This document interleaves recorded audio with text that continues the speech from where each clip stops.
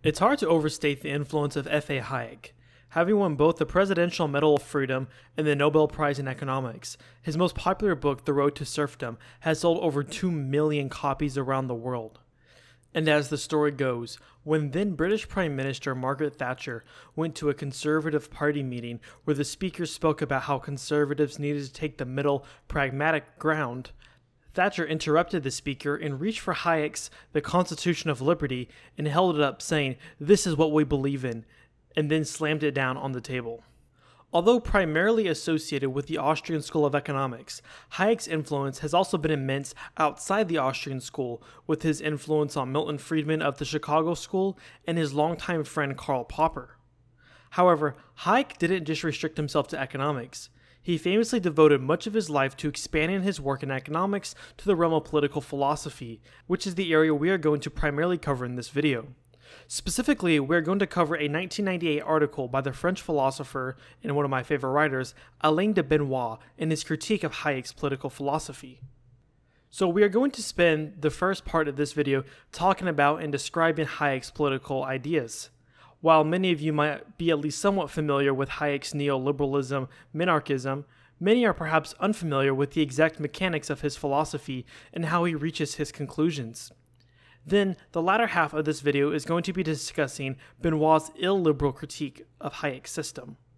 So to start off, Hayek asserts that throughout the history of humanity, that broadly speaking, there have been two broad political orders. The first is what he calls the constructivist order, or taxis. That is supposedly akin to the tribal order of things, which reflects primitive conditions of life that are based on solidarity, reciprocity, and group altruism. In this order, society is intentionally ordered and created top-down. This is juxtaposed to what he calls cosmos, or the spontaneous order, which is a natural order of society which has no goal to it and is not created intentionally. Since there is no larger goal to the society, every individual is allowed to pursue whichever personal goal they want. The penultimate of this order would be what Hayek calls the Grand Society, riffing off his close friend Karl Popper's Open Society. For Hayek, the Grand Society is not purposely instituted by men and their goals, but rather it comes about through a natural process. Hayek writes, "It is the gradual selection of increasing impersonal and abstract behavioral rules, liberating individual free will while ensuring a further domestication of instinct, and drives inherited from preceding phases of social development which have permitted the coming into being of the Grand Society, rendering possible spontaneous coordination of the ever more widespread activities of human groups." In fact, if freedom has become a political morality, it follows from a natural selection, which means that society has gradually selected the value system responding best to the constraints of survival, which were those of the biggest number.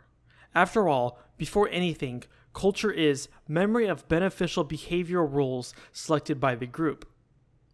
So Hayek has developed his own form of what we might call social Darwinism, which claims that societies slowly evolve, taking what customs prove helpful and leaving those that aren't.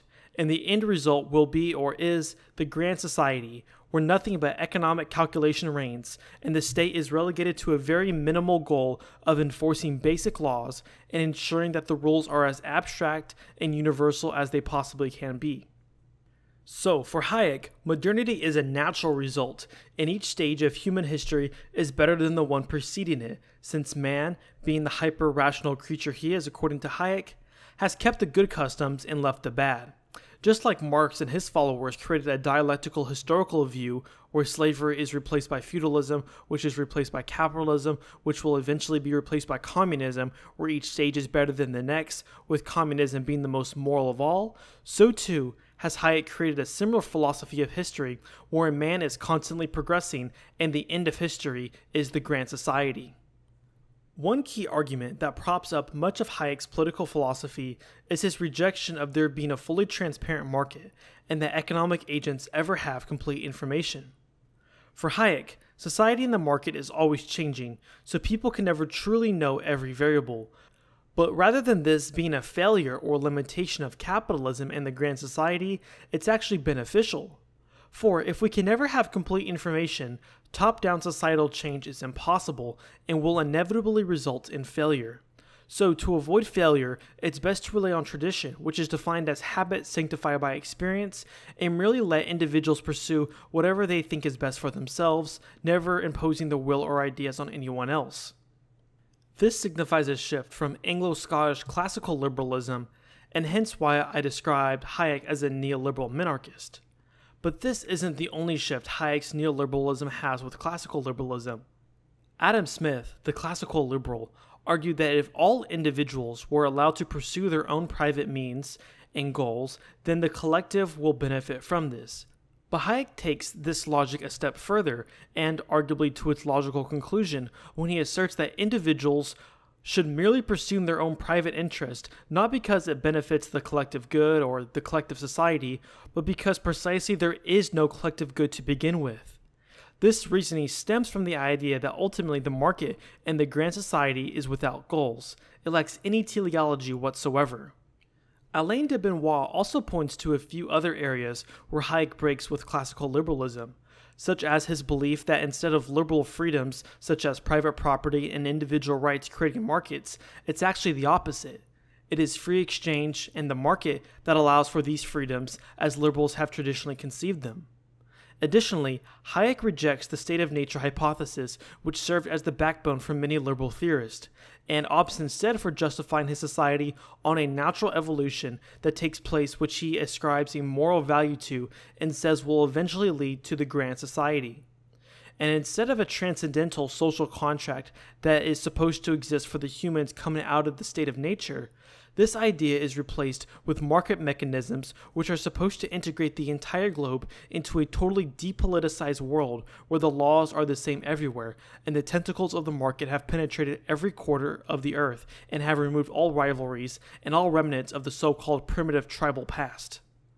Instead, there is a mass depoliticization in a proper Schmittian sense where there is no friend-enemy distinction, for economics has replaced all. Because the market is so universal and depersonalized with rules that apply to everyone on Earth, the idea of social justice goes out the window. And here, I don't mean social justice as in the blue-hair feminists screaming about men spreading their legs on public transportation, but social justice in the way the Catholic Church once understood it. Hayek has to reject social justice because ultimately the market is fair since it applies to all. Sure, some will win and some will lose the game, but everyone is equal, so all is fair and you don't get to complain.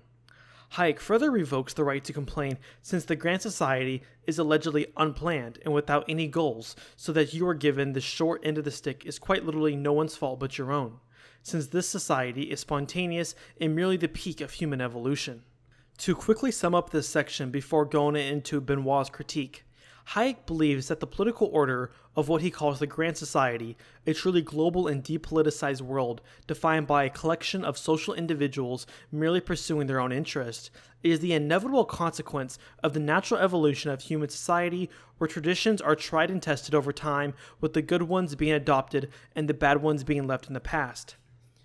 Additionally, humans have limited information, so it's best we just leave individuals to their own devices, and purposeful systems which seek to purposely alter society, ranging from socialism to fascism, are bound to fail precisely because they lack the proper information to change society.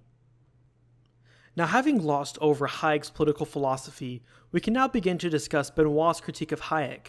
So Benoist begins his critique of Hayek with Hayek's anthropology, or the way he views humanity, and he asks whether or not it's true that all human constructs are the result of rationalism and an intentional weighing of the pros and cons of every tradition, and humans saying, yep, we're going to keep these ones and throw out those. In fact, the truth is much more complex of why humans create, maintain, and change their traditions than purely utilitarian calculus.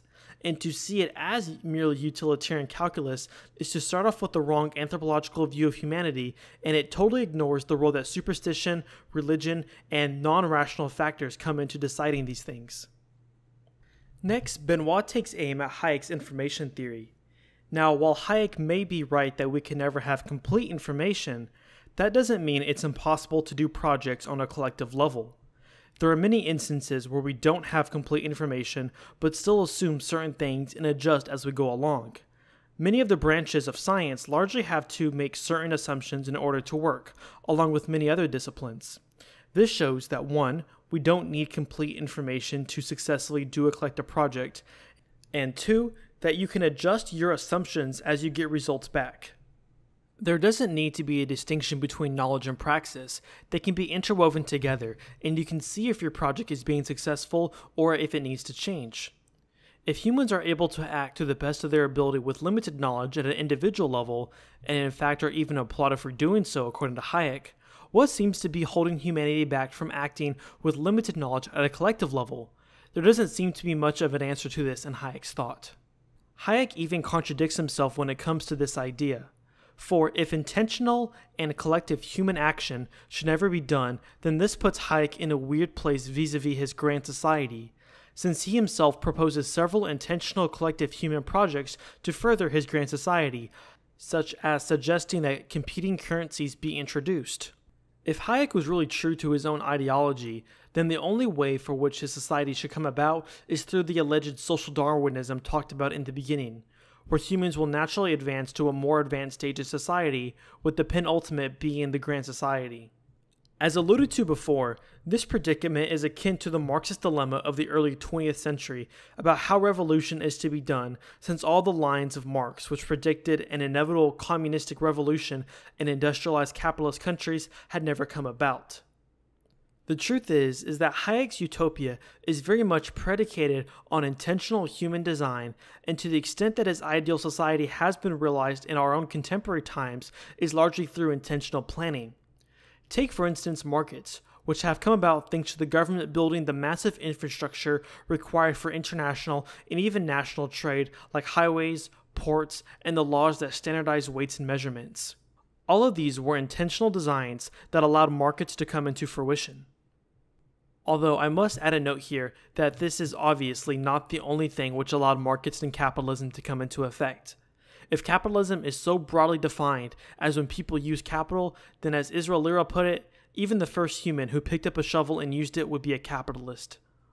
But Benoist even takes this argument a step forward, and he questions the entire spontaneous versus instituted orders dichotomy, and says that it's not clear-cut at all, and there's a very intense interplay between the two. Benoist writes, "The claim that formation of the social order is the result of unconscious practices, independent of all goals or collective aims, is simply wrong. There has never been such a society. The self-organization of society is both more complex and less spontaneous than Hayek claims. If rules and traditions influence human life, one cannot overlook, without falling into a purely linear and mechanical vision, that men in turn also affect rules and traditions." Or to quote from Eric Streicher, "All societies are planned. The question is, who's doing the planning?" I would like to cover how Benoist takes on Hayek's concept of social justice now.